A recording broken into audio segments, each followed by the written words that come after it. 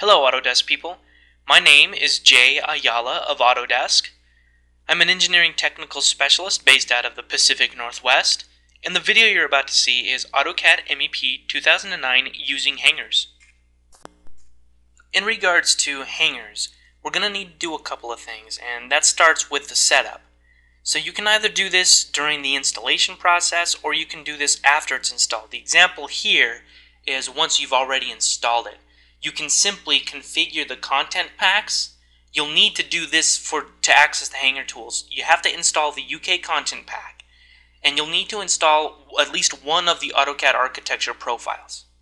And the reason you're installing an AutoCAD architecture profile is because the Hangar tool works off of what are called structural member styles.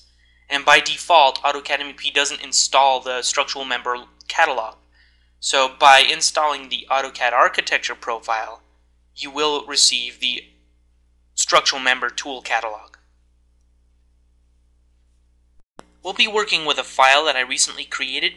It's simply two pipes that run parallel, and what we're going to do is we're going to support them using the hangars that we're about to create.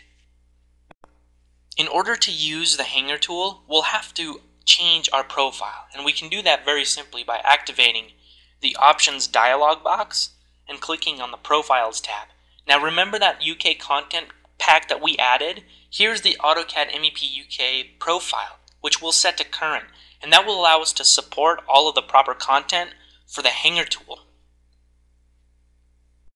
So we just switched our profile, and it's kind of difficult to tell that anything actually happened.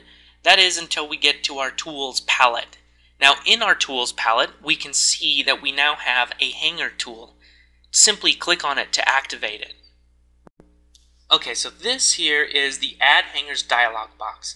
Now I want to insert along the run, spaced at every 6 feet. Now I'll watch my command prompt here, and it's asking me to select the pipe, to place the first hanger, and to give it a direction along that run. And I want it to run that direction. Alright, so let's take a look at this a little closer, because I think I see something odd. Notice how all of this is just a little too blocky? Well, let's fix that. So, under the Format pull-down menu, we have a structural member catalog. Now I want you to notice that it's blank.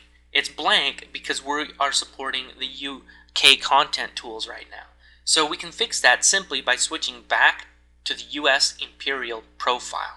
We'll set that to current, and now we are supporting the proper content for the structural member catalog.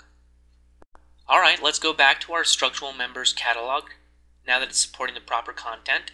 And here we can see we have multiple kinds of shapes, and for the bottom of the pipe we want to support it with one of these C-channels. Now we'll just pick a small one here. I'll double click to bring it into my current session. And for the rod, let's pick like a small diameter pipe just to convey the design intent of what's actually going to happen and how that's going to be supported. Just double click. So now we need to take a look at the Hangar Style. Okay, because what we want to do is we want to define the channel and the rod. So here we have options to change the channel style and the rod, but notice that it only says standard right now. So there's something that we have to do to our structural member styles, the ones that we just imported. So for the channel, we absolutely have to edit the description, and it has to include the following: hanger and channel. And for the rod, it has to include hanger and rod. Now, there's very specific reasons why this works this way, which I'll get into in a little while, but let's go ahead and use this for now. Alright, back to our Hangar style. Now let's define the channel and let's define the rod. I'll simply hit apply and OK.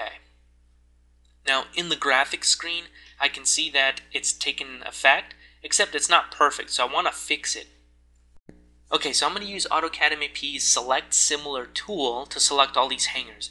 Now in the Properties dialog box, I can change the channel offset left from 3 to 27 inches. Now I know that'll work, I did the math earlier. But check that out, doesn't that look cool?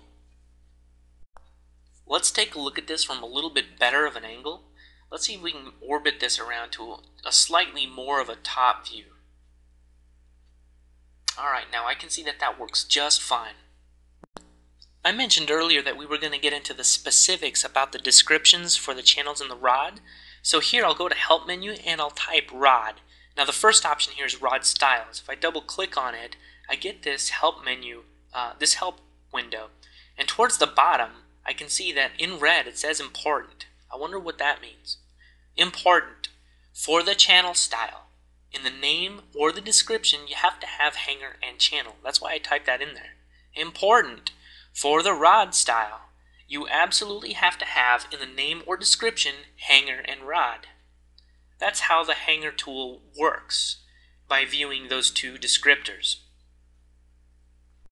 I expect this tool to be really popular in UK, but not so much in the US. 4 things to remember about hangers, available for all AutoCAD MEP 2009 users in the UK Content Pack. You'll have to install one of the AutoCAD architecture profiles to get the structural member catalog. You'll want to use the UK profile to access the hanger tool to begin with, and you'll want to add hanger and channel and hanger and rod to the descriptions of your structural member styles.